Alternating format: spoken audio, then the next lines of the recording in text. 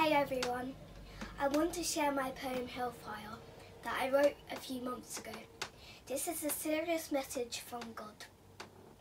Please repent and get your relationship right with Jesus. I love you all and I don't want you to end up in that horrible place. I have written many poems and I am practicing so that I can perform live on stage. God bless you. Hellfire, a poem by Manaya. I am Jesus' messenger. Holy Spirit spoke to my heart to warn you. Look at this world today. What can you see? It's full of lies and hypocrisy. People are so confused. They don't know who they are. It's like goat following goat, leading towards their slaughter. I know what you're all thinking. It's not what you want to hear. Truth is hard to swallow though, isn't it? Especially when you live in fear.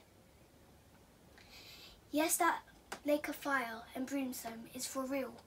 You may cover your ears because it doesn't sound like a good deal. Pick and choose from the Bible like those with itchy ears.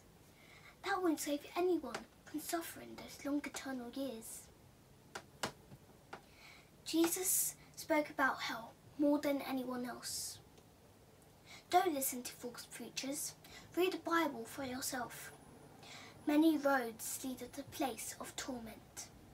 Surrender to the Lord and follow the narrow path instead. Abba, Father, all I want is to make you proud. I don't want to blend in with this crowd. Please help me to wake others up before it's too late. I pray for their salvation, but only you know their fate.